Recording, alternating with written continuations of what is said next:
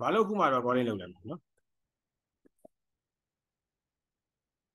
ဆရာအစအဲ့ဒါတက်နေတယ် အဲ့ဒါတက်နေ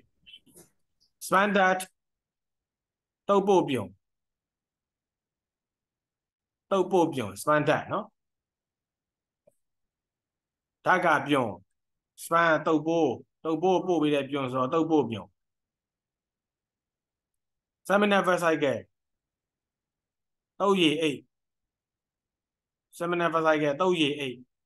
တုပ်ရည်လေးရှိတယ်အိတ်ပြောရရင်တုပ်ပိုးလေးကရေကူးပြီးသွားမှာဆိုတော့ဂျားမှာရေရှိဖို့လိုတယ်အဲ့ရေကိုထုတ်ပေးတဲ့အိတ်လေးတုပ်ရည်အိတ် seminal cycle prostate gland စီးကျိတ်ကြားဘူးမှာပေါ့လူကြီးအသက်ကြီးယောက်ျားတွေမှာ90ကျော်80ကျော်ဖြစ်ရင်စီးကျိတ်ကြီးတယ်တို့စီးကျိတ်ရောင်တယ်တို့ဖြစ်တယ်မိန်းမတွေမှာစီးကျိတ်မရှိဘူးနော် prostate gland စီးကျိတ်ပြီးတော့ urethra ကစီလန်းချောင်းဒါတို့သေးပေါင်းအဲ့လန်းချောင်းထွက်တယ်စီလန်းချောင်း urethra penis လိန်တန်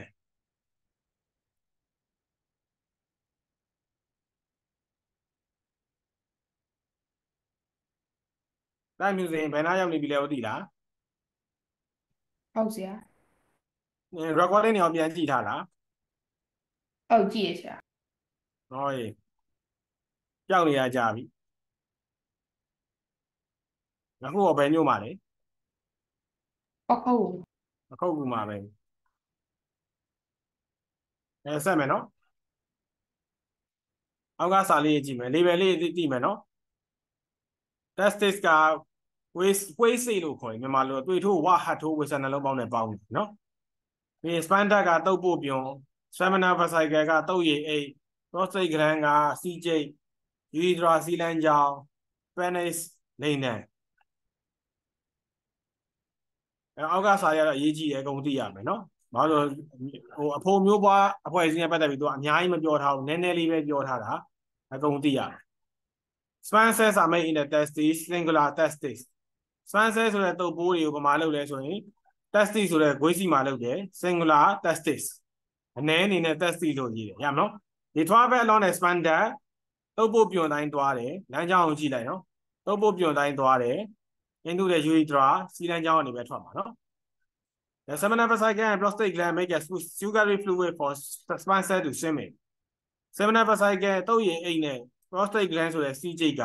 make a sugary fluid ကြားပါတဲ့အရည်တွေထုတ်ပေးတယ်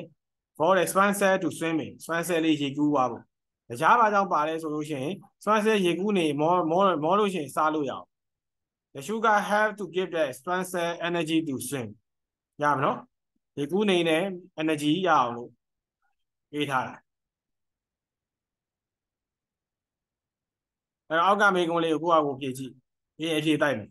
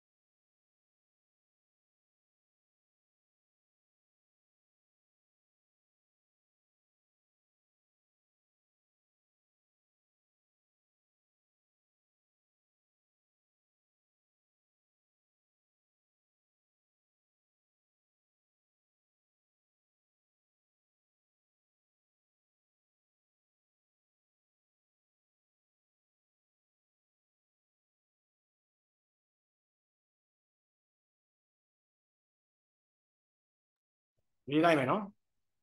name about the main reproductive system that has each of these functions make Spencer ကိုလောက်တာဘာလို့လဲ testis testis number B carry Spencer from where they are made into the urethra Spencer ကို urethra ထဲကိုပို့ပေးတာဘာလို့လဲ sperm duct sperm duct C make a sugary fluid for Spencer to swim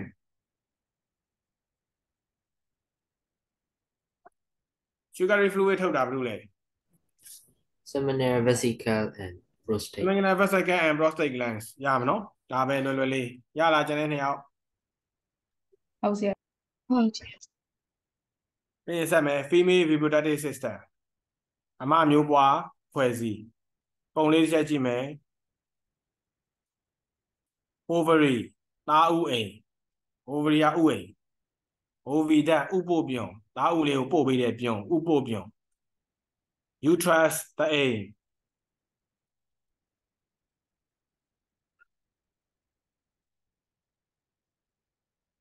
uterus lining တအိမ်နံရံ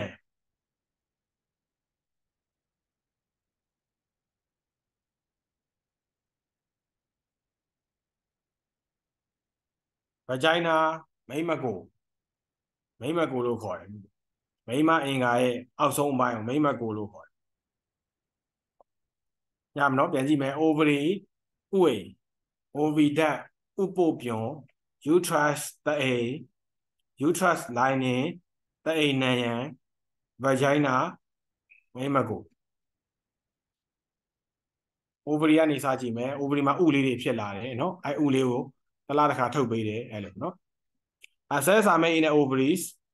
ဥ cell လေးတွေကိုဘာမှလုပ်လဲဆို ovary sperm cell ကိုဘာမှလုပ်လဲဆို testis ဥ cell ကိုဘာမှလုပ်လဲ ovary မှာလုပ်တယ်အင်းနဲ့ adult woman အရွယ်ရောက်ပြီးသားမျိုးသမီးတစ်ယောက်မှာ one cell leave one of the ovaries approximately each month တစ်လကိုဥတစ်လုံးကျွေးတယ်နော်တစ်လကိုဥတစ်လုံးဘယ်ကနေကျွေးလဲဥအိမ်ကနေကျွေးတယ်အဲ့ဒါ ovulation ဥကျွေးခြင်းလို့ခေါ်တယ်ဥကျွေးခြင်းလို့ခေါ်တယ်ဒါရာသီလာတာမဟုတ်ဘူးနော်ဥကျွေးတာကိုတော်ယုံတတိမထားမိတော့ဘူးเนาะမိန်းကလေးတွေအနေနဲ့မသိနိုင်ဘူးသိချင်မှသိတယ်စားခဲလာတာမဟုတ်ဘူးเนาะမမှားနဲ့စားခဲလာတာကဥကြွေပြီးတော့တတိမအောင်တော့မှဆင်းလာတာကို menstruation လို့ခေါ်တယ် ovulation လို့မခေါ်ဘူး ovulation က menstruation နဲ့ရက်လည်းမတူဘူးเนาะဒါကြောင့်မလို့မိန်းကလေးတွေအနေနဲ့ ovulation လာတာကိုတော်ယုံမသိဘူးเนาะဘိုက်ထဲမှာသူ့ဖြစ်ပြနေတဲ့ဖြစ်စဉ်ဖြစ်တယ်မဖြစ်မှမသိဘူးเนาะအပြင်ကိုတွေးဆင်းတာမဟုတ်ဘူးเนาะဒါဆက် goes into the ovary ခုနဆက်ကြည့်မယ်ဥလေးကဥပို့ပြွန်ထဲကိုရောက်တယ်ဥပို့ပြွန်လေးမှာရောက်တဲ့အချိန်မှာသူကကျတော့sperm cell နဲ့မတူဘူး sperm cell တုန်းကကျတော့ရေကူးပြီးသွားတာcell ကကျရေကူးကြမရှိဘူးသူ့မှာဘေးနားမှာအမွှေးလေးတွေရှိတယ်အဲအမွှေးလေးကသူ့ကိုပို့ပေးတယ်နော် oviduct ထဲမှာရှိတဲ့ cilia ဆိုတဲ့အမွှေးနှုတ်လေးတွေရှိတယ်အဲအမွှေးနှုတ်လေးတွေကပို့ပေးတယ် tiny hair like structure on the oviduct wall အာဥပြွန်ရဲ့နံရံမှာအလွန်သေးငယ်တဲ့အမွှေးနဲ့တူတဲ့ structure လေးတွေရှိတယ်ကော cilia လို့ခေါ်တယ်move the access slowly along the oviduct ဥပို့ပြွန်တစ်လျှောက်ဖြည်းဖြည်းချင်းရွှေ့သွားတယ် This is where fertilization can happen အဲ့မှာ fertilization ဆိုတဲ့တတိအောင်ခြင်းဖြစ်တယ် if there are any sperm cells there အကယ်၍များအဲ့မှာ sperm cell ရှိရင်အဲ့ဒီနေရာမှာတတိအောင်မယ်ပြောချင်တာခုအုံနောက်ထဲမှာမှတ်ထားမှာတတိအောင်တာဘာမှအောင်လဲဆို oviduct ထဲမှာအောင်မယ် oviduct မှာတတိအောင်မယ်ရမှာနော်ဒီမိန်းမအင်္ဂါဖွဲ့စည်းတစ်ခုလုံးကြီးမှာတတိအောင်တာတအိမ်ထဲမှာမဟုတ်ဘူးနော်တတိအောင်တာဘယ်နေရာလဲဆိုရင် oviduct ဥပို့ပြွန်ထဲမှာတတိအောင်နားလည်မယ်နော်ဥပို့ပြွန်နောက်တစ်မျိုးဘယ်လိုခေါ်လဲဆို fallopian tube လို့လည်းခေါ်တယ် fallopian tube ဆိုတာဥပို့ပြွန်ပဲနော်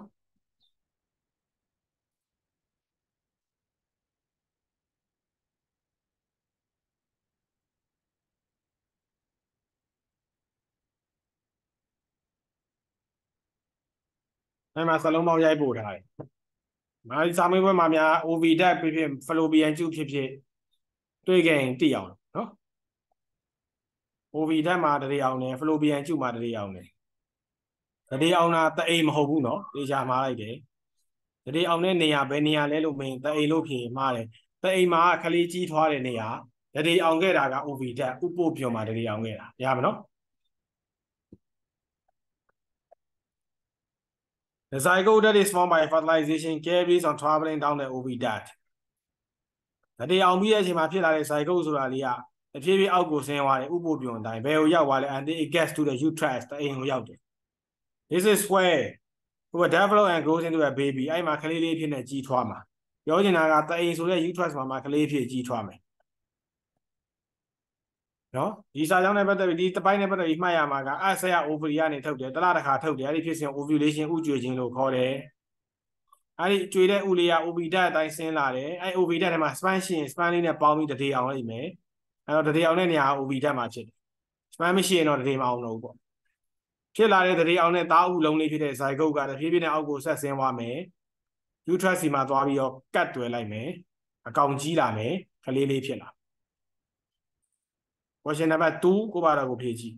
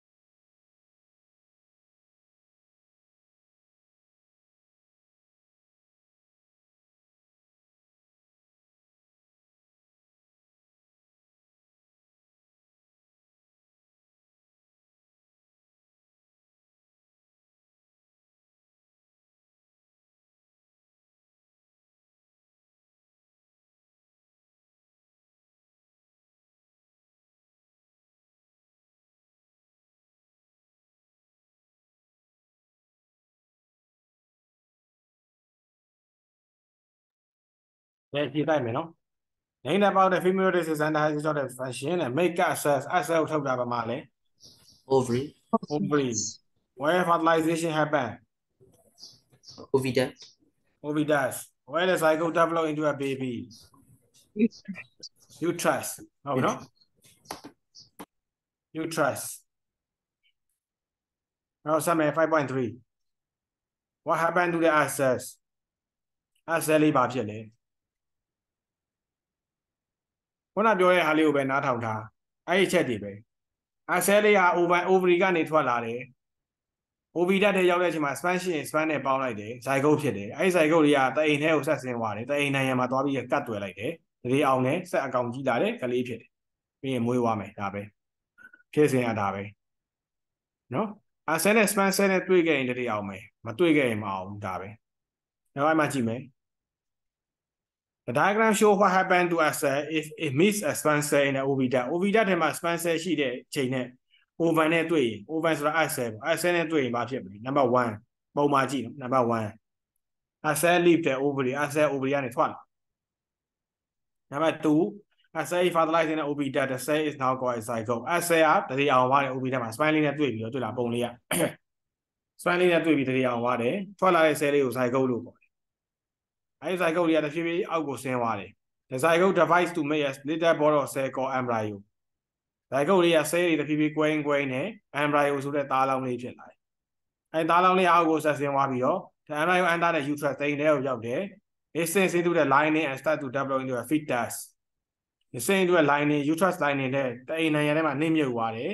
တဖြည်းဖြည်းကြီးလာပြီးတော့ fetus လေးဖြစ်လာ fetus ဆိုတာ ဗိုက်ထဲကကလေးကိုခေါ်တာဗိုက်ထဲကကလေးကို fetus အပြင်ရောက်ရင် baby ရမနော်ဗိုက်ထဲကကလေးလေးကိုသွားကာပြီးတော့ဗိုက်ပြင်ကနေကာပြီးဟဲ့ baby လေးလုပ်နေတကယ်က baby မဟုတ်ဘူးနော် fetus လို့ခေါ်တယ်ဗိုက်ထဲမှာရှိတဲ့အရွယ်ကို fetus လို့ခေါ်တယ်ရမလားကလေးဗိုက်ထဲမှာရှိနေတယ်လေကလေးလေးဗိုက်ထဲမှာရှိနေတဲ့ကလေးကိုဘယ်လိုသုံးနှုံလဲဆိုအင်္ဂလိပ်လို fetus လို့သုံးနှုံတယ် baby လို့မသုံးဘူးနော်မွေးလာတော့မှ baby လို့တတ်မှတ်တယ်မမွေးခင်ဒီ fetus နော်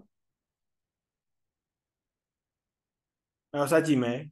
what happen if I are fertilized တတိအောင်ရင်ဘာဖြစ်မလဲ the moment at which the zygote is formed is called conception အဲ့ဒီ zygote လေးဖြစ်တဲ့အချိန်ကာလလေးကို conception လို့ခေါ်တယ် conception ဆိုတာ accent နဲ့ span cell နဲ့ပေါင်းပြီးတော့ zygote လေးဖြစ်လာတဲ့အချိန်လေးကို conception တတိအောင်တာပဲပေါ့မြန်မာလူကတော့တတိအောင်ခြင်းလို့ပဲပြောတယ်နော် accent နဲ့ span cell လေးနဲ့ပေါင်းပြီးတော့ zygote လေးစဖြစ်တဲ့အချိန် moment လေးပဲနော်အချိန်လေးခဏကို conception တတိအောင်တဲ့အချိန်လေးလို့ခေါ်တယ် it is the start of a new life ဘဝတစ်ခုစတာဟုတ်တယ်လေဘဝတစ်ခုစတာပေါ့ကလေးတစ်ယောက်ဖြစ်လာတော့မှာလေကလေးဆိုတာ life တစ်ခုပဲပေါ့နော် it takes several days for the zygote to become an embryo zygote ကနေ embryo ဖြစ်ဖို့အတွက်ရက်နည်းငယ်ရက်အများကြာမယ်ပေါ့and to travel to the uterus ပြီးရင် uterus ကိုသွားမယ် when the embryo has sunk into the wall of the uterus သားလောင်းလေးက embryo လေးက uterus မှာနှိမ့်မြုပ်သွားပြီဆိုရင် the woman is pregnant ဆိုတာကိုယ်ဝန်ဆောင်တယ်လို့ခေါ်တယ် it takes about 9 months for a tiny embryo to develop into a fetus and then into baby 6 လကြာတယ်ပေါ့ဒီ embryo လေးကနေပြီးတော့ fetus ကနေ baby မွေးသွားတဲ့အထိ6 လကြာတယ်ပြောချင်တာစပြီးတတိအောင်ရာကနေမွေးတဲ့အထိအချိန်ဘယ်လောက်ကြာလဲ about 9 months you can read about this in the next topic ဒါ next topic မှာသူပြောအဲ့တော့မှတ်ရမှာတွေကတတိအောင်ရာကနေမွေးတဲ့အချိန်ဒီက6 လကြာတယ်နော် conception ဆိုတာဘယ်အချိန်လဲကိုယ်ဝန်ဆောင်တယ်ဆိုတာဘယ်အချိန်ကိုပြောရလဲရမလား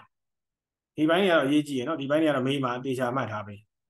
question တွေကြည့်မယ် number 1 in the part of the reproductive system in which fertilization happens part of the reproductive system where fertilization happens fertilization ဖြစ်တဲ့ reproductive system အပိုင်းကဘယ်အပိုင်းလဲတတိအောင်တာဘယ်နေရာလဲလို့မေးနေတာ oviduct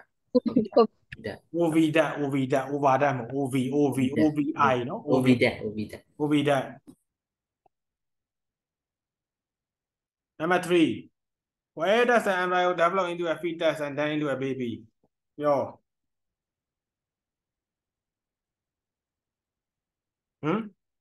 embryo လေးက fetus ကပြီးတော့ baby ဖြစ်တာဘယ်နေရာမှာဖြစ်တာလဲ uterus အိမ်ထဲမှာဖြစ်တာရမနော်ဖြေနိုင်လောက်တဲ့ဟာတွေမလို့ဖြေခိုင်းနေတာ in the uterus ရမနော်ဒါကြားတဲ့ဟာ what is an embryo ဆိုတာzygote ကနေပြီးတော့ cell တွေကွဲပြီးဖြစ်လာတဲ့သားလောင်းလေးကို embryo လို့ခေါ်တယ်အစာပို့ထားတဲ့ fiber မှာချက်ကူပေး a little ball of cell that form after the zygote divides zygote cell တွေကွဲပြီးတော့ဖြစ်လာတဲ့ကောင်လေးကို embryo လို့ခေါ်တယ်သူကအချိန်နဲ့တတ်မှတ်တယ်ဗောနော်အချိန်နဲ့ဘယ်အချိန်မှာဖြစ်နေတဲ့ဟာလေးဆိုဘာလို့ခေါ်လဲဘယ်အချိန်မှာဖြစ်နေတဲ့ဟာလေးဆိုဘာလို့ခေါ်လဲဥပမာဆက်စပိုင်း accent နဲ့ span cell နဲ့သူကဂမိလို့ခေါ်တယ် accent နဲ့ span cell နဲ့ပေါင်းလိုက်လို့ထွက်လာခြင်းလေးကို zygote လို့ခေါ်တယ် zygote ကနေ cell လေးတွေနည်းနည်းကွဲလိုက်ရင် embryo ကနေဆက်ကြီးထွားလာရင် fetus အဲ့လို fetus ကနေမွေးသွားရင် baby ရမလားအဲ့လိုတဆင်ချင်းသွားနေတာနော်ဒီအင်္ဂလိပ်စလုံးတွေကကြတော့တတ်မှတ်ချက်တွေကများတယ်အကုန်လုံးကတတ်မှတ်ထားပြီးသား သူတတ်မှတ်ချက်နဲ့တူပဲနော်လိုလဲဆိုတော့လိုက်မရှင်းပြအောင်မြန်မာမှာအဲ့လိုမျိုးကြီးမြန်မာမှာကျအဲ့လိုစလုံးအသေးစိတ်မရှိဘူးပေါ့နော်ဟောခလေးဆိုရင်ခလေးပဲတည်မလားဟိုခလေးလို့ပြောလိုက်တာနဲ့ဘယ်ရွယ်ခလေးလို့ပြောမှန်းဟိုမသိဘူးခလေးကခလေးပဲအဲ့လိုဖြစ်အကြီးပဲ range ကအကြီးပဲဟုတ်တယ်မလား range အကြီးဆိုတော့ဘိုက်ထဲကဟာလဲခလေးလို့ပဲခေါ်တယ်မွေးလာတော့လဲခလေးပဲဘယ်ရွယ်ထိခလေးခေါ်မှန်းတော့လဲမသိဘူးအဲ့လိုဖြစ်နေတယ်အဲ့တော့သူတို့အင်္ဂလိပ်စလုံးမှာကျတော့အဲ့လိုမဟုတ်ဘူးသူကအသက်အပိုင်းခြားပေါ်မူတည်ပြီးတော့ခေါ်ထားတာမျိုးလေးတွေရှိတယ်ဥပမာခုနကဆရာပြောတော့ fetus ဆိုပြောလိုက်တာနဲ့ဒီမှာရှိတဲ့လူတွေအကုန်လုံးအနေနဲ့သိရမှာက fetus ကဘိုက်ထဲမှာရှိတဲ့ကလေးကိုပဲပြောတာအပြင်မှာလမ်းလျှောက်နေတဲ့ဥဝဲအော်နေတဲ့ကလေးတွေအကုန်လုံးက fetus မဟုတ်တော့အဲ့ဒီမြန်မာလူဆိုတော့အကုန်လုံးကကလေးဖြစ်နေအဲ့လို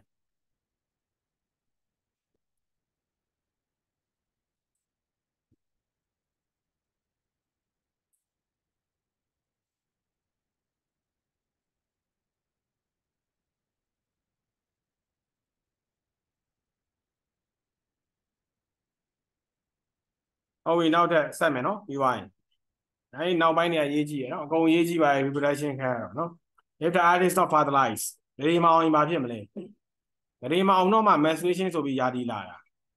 ရမနော်ဒါကိုကွဲဖို့လိုတယ်ခုန ovulation ဟာဒီမှာရှိတဲ့ကျောင်းသားကျောင်းသူတွေအနေနဲ့ဖြစ်လို့ဖြစ်မှန်းတော့သိချင်မှာသိမှာမသိတာများတယ်99%သိမှာမဟုတ်သိမထားမိဘူးဒါပေမဲ့ menstruation ကိုသတိမထားမိတဲ့လူတော့လုံးဝမရှိယာတီလာတာတော့ main ကလေးတိုင်းသတိထားမိနော်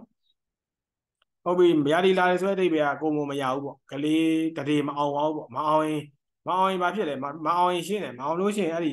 access ပေါ့ access ကတေသွားအောင်တေသွားပြီးရင်သူကဆင်းချလာဆင်းလာသူဆင်းလာရင်သူကတကောင်တေပြီးဆင်းလာရင်တကောင်လည်းမဆင်းဘူးကျန်တဲ့အပေါင်းပါတွေနဲ့ပေါင်းပြီးတွေးတွေရော mucus lining တွေရောအကုန်လုံးခေါ်ပြီးဆင်းလာတာအဲဒါကြောင့်မလို့တွေးဆင်းတယ်လို့ခေါ်တယ်နော်အဲ့တော့ကြည့်မယ် if the assay is not fertilized assay ကတည်းမအောင်ရင် most assays are not fertilized ဒါဟာအရေးကြီးတယ်နော် most assay တည်းအောင်မှုဒါဥဆဲတော်တော်များများတည်းမအောင်ဘူးနော်ဘာလို့ span cell နဲ့မတွေ့လို့ span cell နဲ့တွေ့မှတည်းအောင်ပါလေ span cell နဲ့မတွေ့ရတော့ကြောင့်ဥဆဲတွေကတည်းမအောင်ဘူးတည်းမအောင်တာများတယ်ဘာလို့စဉ်းစားကြည့်လေတစ်လကိုဘယ်နှခါဥထုတ်လဲတစ်ခါထုတ်တယ်မျိုးသမီးကြောက်ကတစ်လကိုတစ်နှစ်ကို12ခါထုတ်တယ်ကလေး12ယောက်တော့မမွေးဘူးနော်မွေးလဲတစ်နှစ်မှာတစ်ယောက်ပဲကျန်တဲ့6လကိုဝန်ဆောင်နေတာနော်အဲ့လိုမျိုးပြောချင်တာကအချိန်များစွာအဆက်တွေကသိနေတာတတိမအောင်မဲနဲ့ဟိုးငယ်ငယ်လေးတွေက12နှစ်13နှစ်ကလေးကယာတီစလာတဲ့အချိန်ကလေးကအဆက်တွေကသိနေတာတတိအောင်နာမှဟုတ်တယ်မလားဟိုကလေး3ယောက်ရှိတဲ့အမေဆိုရင်တစ်လုံးမှာတတိအောင်နာ3ခါပဲရှိမှာ4ယောက်ကလေးဆိုရင်4ခါရှိမှာ2ယောက်ဆိုရင်2ခါရှိမယ်1ယောက်ဆို1ခါရှိအဲ့လိုမျိုးဒါပေမဲ့ဟိုးမွေးကလေးကတော့ယာတီကတစ်လောက်တစ်ခါလာနေတာတစ်နှစ်ကို12ခါလာတယ်အကြမ်းကြီးနော်ပြောချင်တာကအဆဲဟာတတိမအောင်တဲ့အချိန်ကြီးအတွက်ပိုများတယ် most assay are not fertilized အဆဲတော်များများတတိမအောင်ဒါကြောင့် they just carry on traveling along the oviduct and eventually die ဒါကြောင့်လို့ oviduct ထဲမှာသူကတွိုင်းနဲ့နောက်ဆုံးသေသွားတယ် we are saying that on average အနေနဲ့ပြောရရင် one assay is released from the ovary each month တစ်လကို ovary ကနေဥတစ်လုံးထုတ်တယ် average ကိုပြောနော်အကြမ်းမြင်ပြောနေတာတမ်းမြအနေနဲ့ပြောတယ် the uterus has to get ready just in case the assay is fertilized uterus ကလည်းအဲ့ဒီမှာ ready လုပ်ထားတယ်အကယ်၍ assay လေးများတတိအောင်သွားခဲ့ရင်သူကအစင်နဲ့အဲ့လာမဲ့စင်းချလာမဲ့ embryo လေးကိုလက်ခံနိုင်အောင်လို့အစင်နဲ့လုပ်ထားတယ်အစင်နဲ့လုပ်တယ်ဆိုတဲ့အဓိပ္ပာယ်အဲ့ဒီအချိန်မှာ uterus line တွေကနည်းနည်းပို့ထူတယ်နိုင်ရန် the lining of the uterus began thick and spongy ထူတယ်ပွားတယ်ကုတ်တွယ်လို့လွယ်အောင် ready to receive the embryo သားလောင်းလို့ receive လက်ခံဖို့ ready ပဲဒါတတိအောင်မလားဆိုပြီးစောင့်နေတာရှင်းနော်အဲဆဲလေးထွက်လာတာနဲ့ span cell တွေများတွေ့ခဲ့ရင်တတိအောင်သွားခဲ့ရင်လာကုတ်လို့ရအောင် uterus ကအစင်းနဲ့လောက်တာတို့တော့မအောင်ခဲ့ရင်ရောမအောင်ဘူး if the assay is not fertilized span cell နဲ့မတွေ့ဘူး this state lining is not needed အဲဆိုတော့မတွေ့ရင်တော့အဲ့ဒီနံရံအထူကြီးတွေမလိုတော့သွားတော့ပြန်ခွာချလာ a break down and is lost to the vagina ပြန်ပြီးတော့ break down ပြိုကွဲသွားတယ် lost to the vagina မိမကိုကနေပြန်ထွက်သွားတယ် in an adult woman အရွယ်ရောက်ပြီးသားမျိုးသမီးတစ်ယောက်မှာ it takes about 5 days to happen about once a month တစ်ခါလာရင်4-5ရက်ကြာမယ်တစ်လကိုတစ်ခါလာတယ်ယာတီလာလို့ခေါ်တယ် The loss of the uterus lining through the vagina is called menstruation of the period. Hello, uterus lining, the nine no? Break down what the nine through the vagina. Maybe go on if you have seen now, yadi lagin, a period look.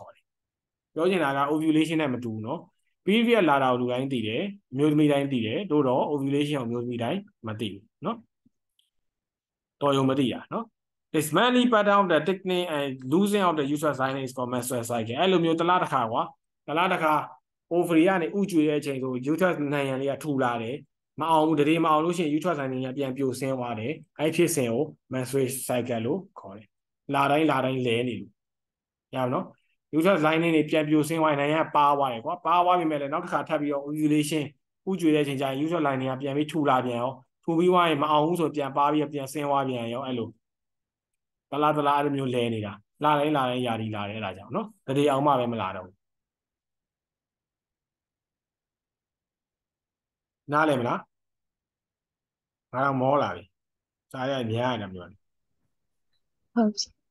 အဲ့တော့ဒီဘက်1 2 3 4ကြည့်မယ်ပုံရဲ့ label လေးတွေကြည့်မယ် A cell develop in an ovary ထဲမှာ A cell လေးကဖွံ့ဖြိုးလာတယ် the line နဲ့အဲ့ဒီ ovary ထဲမှာ A cell လေးကထွက်တော့မယ်လို့ ready နည်းနည်းပြုတ်ပြင်လိုက်တာနဲ့ uterus ရဲ့နှံရံစပြီးထူလာပြီ the line နဲ့ uterus starts to grow thicker uterus line ကစထူလာတယ် the A cell is released from the ovary A cell လေးကထွက်သွားပြီဆိုလေ the line နဲ့ uterus began thick and spongy ထူကုန်လေးမကောက်ပွားလေးဖြစ်ပြောရရင်ကွာတတိအောင်လိုက်လာကုတ်လို့ရအောင် ready စောင့်နေပြီနော် began thick and spongy ဖြစ်သွားပြီ Number 3, the A cell was not fertilized. It just happened onto the uterus. As the uterus တိုင်းဆက်ဆင်းသွားရင်နံပါတ်3ပုံမှာfull stop လို့ A cell လေးတခုကအိမ်ထဲကိုရောက်နေတယ်တွေ့လား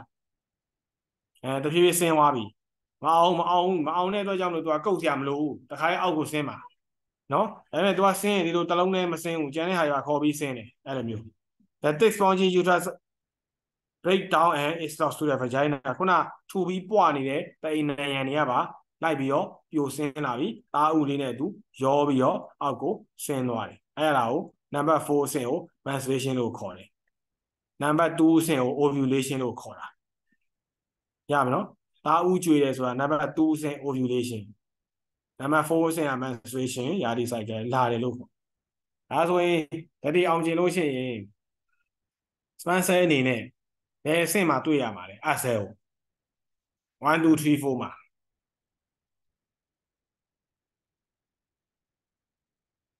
ဆက်ပြန်ပြီလေဟမ်ပြန်ပြီလေဒါဒီအောင်ဖို့အတွက်ဆိုရင် A cell နဲ့ span cell နဲ့တွေ့ရမယ့်အချိန်ဟာ1 2 3 4အချိန်မှာဘယ်အချိန်မှာဖြစ်မလဲလို့မေးတာ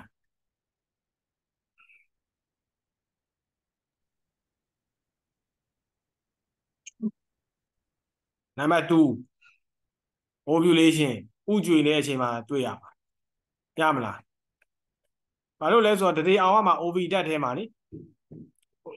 OV ဓာတ်ထဲမှာဥလေးရှိနေတဲ့အချိန်မှာနင်တို့တွေ့မှရမှာပေါ့တအိမ်နဲ့ရောက်လာမှတွေ့မအောင်ဘူးယာဒီလာနေတဲ့အချိန်မှာတွေ့မအောင်ဘူးနော်ဒါကြောင့်မလို့တချို့ပြောတာကြားဘူးမအောင်ယာဒီလာတဲ့အချိန်မှာယောက်ျားနဲ့မိန်းမအတူနေကိုယ်ရနိုင်ခြင်းနည်းတယ်နော်ရက်တွက်တာတွေပါရှိရလေဒါတော့ OGA ကတော့ပို့တည်မှာပါလေရက်တွက်ပြီးတော့အတူနေကိုယ်ရခြင်းပဲနေ့မှာအတူနေမိန်းမနဲ့ယောက်ျားဟိုတချို့အိမ်အောင်ပြုတ်ထားတဲ့လူတွေသိရမလားကလေးလိုချင်တယ်ဆိုလို့ရှိရင်ဒီနေ့ဒီချိန်မှာတူနေကလေးရနိုင်ခြင်းရှိတယ်ဆိုဆရာကရက်တွက်ပေးရဆိုအလကားတွက်တာမဟုတ်အဲ့ ovulation ရက်ကိုတွက်ပေးရ ovulation ဆိုတဲ့ number 2ဖြစ်မယ်အချိန်ကိုအပြင်ကနေဆရာကစဉ်းစားပြီးတော့အဲ့ဒီအချိန်မှာ span ကိုထည့်ပေးတာအဲ့ဒီအချိန်မှာအတူနေလိုက် span ကဝင်သွားလို့ရှိရင်တတိအောင်နိုင်ခြင်းရမယ်အဲ့လိုရမလားနားလည်မယ်နော်ဟုတ်ရှင်းပြောအဲ့တစ်ခေါက်ဖတ်မယ် if the asset is not fertilized ဆိုပြီး If the assay is not fertilized, most assays are not fertilized. They just carry on traveling along their orbital and eventually die. We have seen that on average, one assay is released from an ovary each man. The uterus has to get ready in case the cell is fertilized. The lining or the uterus became thick and spongy, ready to receive the embryo. If the assay is Assay not is not fertilized, fertilized, this take line lining is is not needed. needed. It It breaks breaks down down and is and lost through the vagina. In an adult in an woman, adult woman. This takes takes about about 5 5 days days and and happens happens about by once a month. once a month. The loss The of the loss of the uterus uterine lining through the vagina lining is through the called vagina is menstruation called or a period. menstruation or a period. The The monthly monthly pattern or pattern or the the thickening and thickening and loss of loss of the the uterine uterus lining is called the called menstrual menstrual cycle. cycle. If the assay is not fertilized, most assays are not fertilized and they just carry on traveling along the orbit and eventually die. We have seen that on average, when when egg assay is is released released from from an an ovary ovary, man, the the uterus uterus has has to to get get ready ready just in just in case the case egg the cell is fertilized. The lining of the lining of uterus the became uterus thick and become thick and spongy, ready spongy, to ready receive to the receive the embryo. embryo. If the assay If is the not egg is not fertilized, this fertilized, thick this lining is not needed.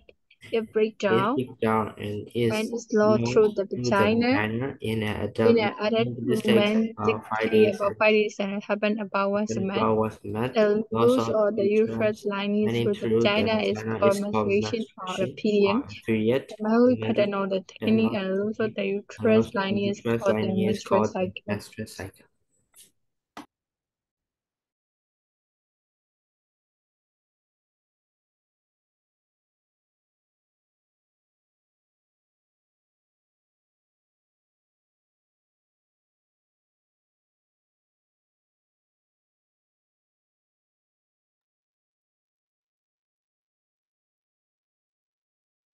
Number 4. Question number 4. Why does the uterus lining start to grow thick and spongy as an egg cell develop into an ovary? Egg cell လေးက ovary ထဲကိုရောက်ရင် uterus lining လေးကဘာလို့ thick and spongy ဖြစ်တာလဲ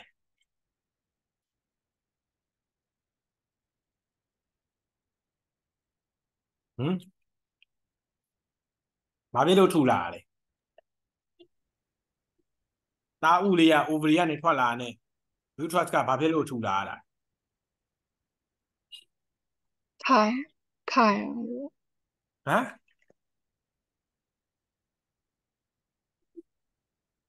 ဘာဖြစ်လို့ Abrayo, Kai. နိုင် embryo ကိုကုတ်တွယ်ဖို့အစင်းလေးဖြစ်အောင်အဲ့ဒါစာမျက်နှာဖြစ် sorry အဲ့စာပိုက်ရဲ့ဒုတိယစာပိုက်ရဲ့ second sentence ကိုကြည့်ပေးပြီးရင်ဖတ်ပေး The uterus has to get ready just in case the assay is fertilized. ရပြီအဲ့ဒါအဖြေပဲနော် number 4ရဲ့ဖြေအဲ့စာကြောင်း The uterus has to get ready just in case the egg cell is fertilized. egg cell လေးတည်းအောင်ရင် uterus က ready ဖြစ်နေအောင်အဲ့ဒါလေးကူးပေးနော်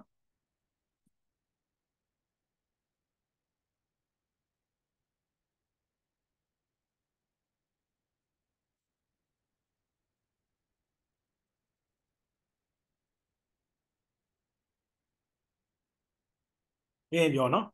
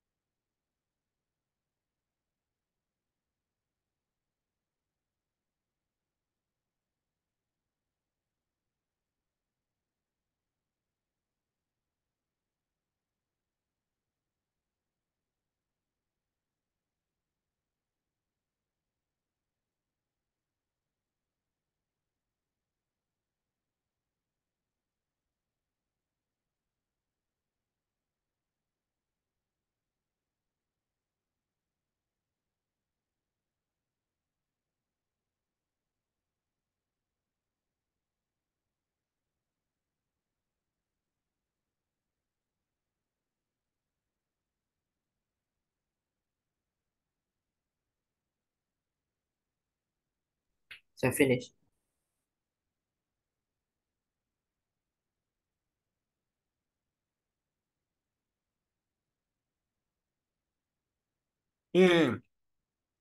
number 5 What happened to the uterus lining if the egg cell တတိမောင်ဘာဖြစ်လဲ They mount my village. Tuja why? Yamno, they mount Tuja Yali Live.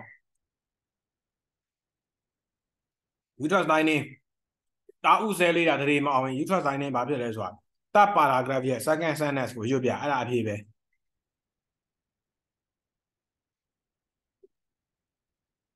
Break down and is low through the vagina. Hobby, yeah, at here, at Gube, no? A breakdown and it's lost through the vagina. You Jawali, you say what?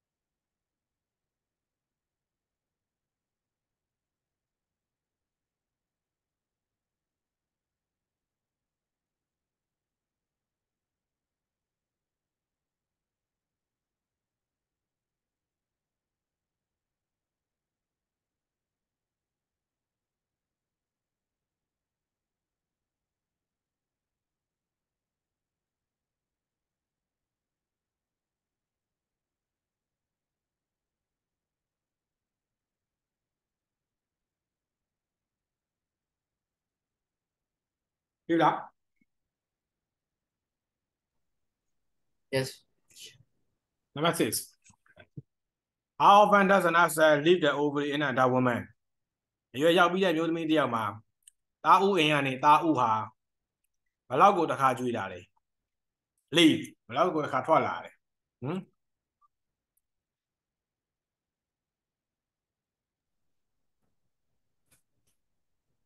Love the Kai. What's a man? About once a man. About Yeah, no, the Ladaka. About once a man. Number 7. How often does menstruation happen in that woman? You be a new media, ma. Yadi Dada, Balag Badakala. About once a man, no? Yeah, no. I didn't know about once a man. I mean, အခုဒီမှာရှိတဲ့ကျောင်းသားကျောင်းသူတွေတီးဖို့ကအဘောက်1 segment တော့1 segment ပဲတလားတစ်ခါတော့လာတာဒါပေမဲ့သူကရက်မတူဘူးအဲ့ဒီတီးဖို့လိုပဲနော်တားဥကျွေတဲ့ရက်ကလည်းတလားတစ်ခါပဲညာဒီလာတာကလည်းတလားတစ်ခါပဲများတော့အဖြစ်အကျမ်းမြင့်ပေါ့ပြောပြအကျမ်းမြင့်2 ပတ်လောက်กว่าတယ်သိလားပြောချင်တာကဥမာတားဥကျွေတာ14ရက်ဆိုညာဒီလာတာ28ရက်ရမလားဟုတ်ဆရာအဲ့တော့ဒီမှာရှိတဲ့ကျောင်းသားကျောင်းတွေအနေနဲ့ menstruation ဆိုတဲ့ယာဒီလာတာတော့ main ကလေးတွေတော့များများသိမယ်ပြောချင်တာ28ရက်နေ့ကိုသိမယ်ဒါပေမဲ့14ရက်နေ့မှာလာသွားတဲ့ ovulation ကိုတော့မသိကြဘူးရမနော်နှစ်ခုလုံးကတော့တလားတစ်ခါလာတာဒါပေမဲ့ date မတူလာတာတော့မဟုတ်နော်ဒီကဝါပုတ်စာအုပ်ထဝါပုတ်စာမျက်နှာ44အဲ့ဒီအကြောင်းလေးနဲ့ပတ်သက်ပြီးတော့ဝါပုတ်စာမျက်နှာ44 the menstrual cycle exercise 5.3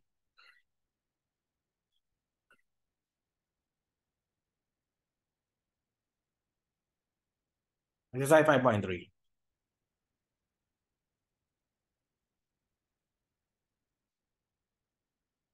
number 1အဓိပ္ပာယ်တွေကို draw ရင်လောက်ခိုင်းတာ draw one line from each word to begin it to its definition ovulation ကဘာအဓိပ္ပာယ်လို့ထင်လဲ menstruation ကဘာအဓိပ္ပာယ်လို့ထင်လဲ fertilization ကဘာအဓိပ္ပာယ်လို့ထင်လဲ line လေးတွေဆွဲပေး embryo ကဘာလဲ zygote ကဘာလဲရမယ်နော် line ဆွဲပေးအဲ့ဒါကိုဆွဲပေးအဖြေတိုက်မယ်ပြင် number 1နော်1အောင်အဖြေဆွဲမယ်နော်တွေ့လားသမီးဟုတ်ကဲ့ဆွဲမယ်ပြီးအဖြေတိုက်မယ်နော်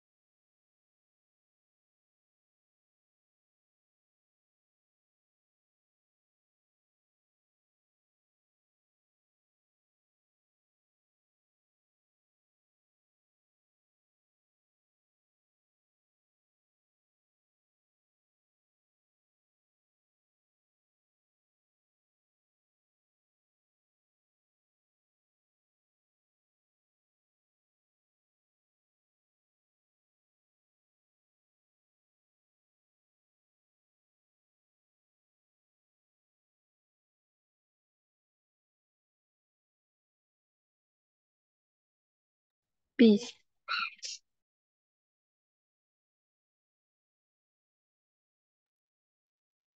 Okay. Ovulation. Bana check dale. The release of an egg from ovary. The release of an egg from an ovary. How be menstruation? The monthly loss of uterus lining. How be fertilization? The joining together of the nucleus or Male gamete and female gamete. Okay. Embryo. The little ball said found one the exchange of the virus. How be zygote? The say that found one a male gamete fertilized a female gamete. Okay. အဲ့တော့ပြင်အောက်ကပုံလေးကိုကြည့်အောက်ကပုံလေးကိုကြည့်တတ်လို့ရှိရင်တို့ ovulation နဲ့ menstruation ကို꿰မယ် ovulation က14ရက်နေ့မှာဖြစ်နေတယ်ဟုတ်လားအောက်ကပုံလေးမှာဟုတ်အဲ့ဒါ menstruation က28ရက်မှာဖြစ်ပါအားလုံးကတစ်လတစ်ခါပဲဖြစ်တယ်ဒါပေမဲ့ရက်မတူ ovulation ဖြစ်တာကိုမသိနိုင်ဘူးဟိုစမ်းတဲ့နီးတွေတော့ရှိတာပေါ့နော် test kit တွေပါတော့ရှိတာပေါ့ဒါပေမဲ့ပုံမှန်အားဖြင့်တော့အကြမ်းမြင်တော့မသိနိုင်ဘူးเนาะဒါပေမဲ့ menstruation ကိုတော့လူတိုင်းသိတယ်ဟုတ်ပြီနော်ပြောနေတာက ovulation နဲ့တစ်လတစ်ခါပဲမဲ့ menstruation နဲ့တစ်လတစ်ခါပဲမဲ့ရက်မတူနော်ဟုတ်ပြီအဲ့ဒီ table လေးကိုသူကြည့်လိုက်နော်14ရက်မှာ ovulation ဖြစ်တယ်28ရက်မှာ menstruation ဖြစ်တယ်နံပါတ်2မေးခွန်းကိုဖြည့်ကြည့် How many weeks does the menstrual cycle shown in the graph last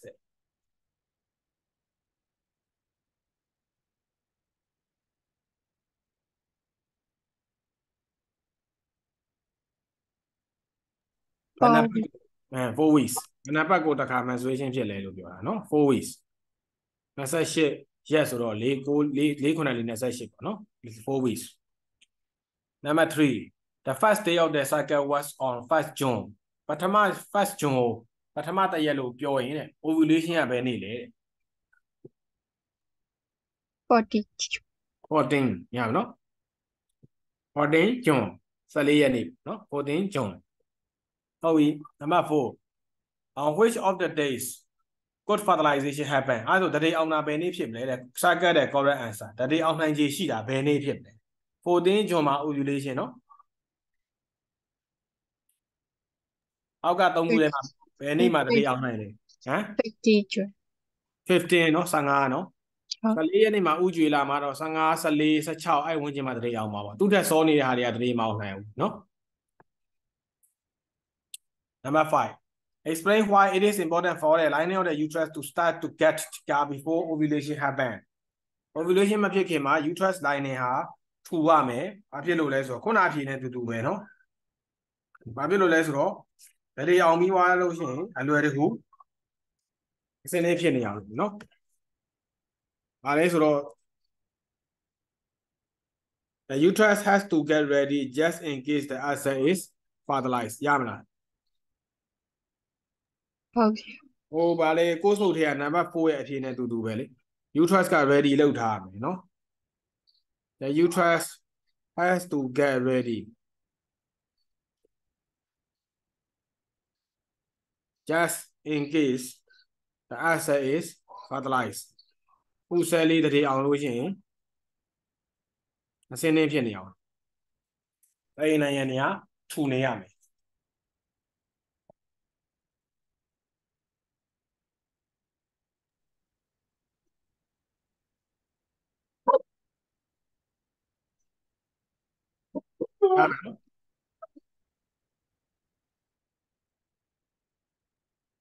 exercise 5.1အဲ့ဒါတော့ဖြေခဲ့ပေါ့ homework ပဲပေးလိုက်ပါတော့တရားပဲကြံတော့ရဆိုနော်ရလာပြီ5.1နော် external fertilization အဲ့ဒီအကြောင်းတွေတော့ external နဲ့ internal နဲ့အကြောင်းတွေတော့ဒီမှာစာပိုင်းနဲ့ရှင်းပြထားတယ်အဲ့ဒါကိုဖတ်ကြည့်ပြီးသွားရင်နောက်ကမေကွန်း၄ခုကိုဘာသာကိုစူးစမ်းဖြည့်ကြည့် internal fertilization ဆိုတာလူတွေပေါ့အထဲမှာတရေအောင်တာ external fertilization ဆိုတာများတော့အပြင်ငါးတို့ဖားတို့အဲ့လိုမျိုးဖြစ်တတ်တယ်နော်ဘာလို့လဲဆိုတော့ဟိုအမသူ့ဘာသာတော့ဥတယ်အဖိုဆဲလေးတွေကိုလိုက်ပြီးတော့ဖြန်းတယ်အဲ့ဒါငါးဒီမှာနည်းနည်း external fertilization လို့ခေါ်တာခန္ဓာကိုယ်ပြင်ပမှာတရေအောင်တာအမလုပ်တဲ့လူကဥတွေဥပလိုက်တယ်အဖိုလုပ်တဲ့လူကထွက်လာတဲ့ဥတွေပေါ်မှာမှ span တွေကိုလိုက်ဖြန်းတာအဲ့လိုမျိုးနော်အဲ့တော့ external fertilization တော့ဒီမှာတော့ဖားကို example အနေနဲ့သူရှင်းပြထားမယ်အဲ့ဒီစာကိုဖတ်ပြီး 5.1 ကို homework အနေနဲ့ဖြေခဲ့ပြီ ဟုတ် ပြီးသွားရင်4.5 လဲဟုတ်ပေါ့4.5နဲ့5.1ဟုတ်ပေါ့ဖြည့်ခဲ့ပြီနောက်တစ်ချိန်ဖြည့်တိုက်မယ်နော်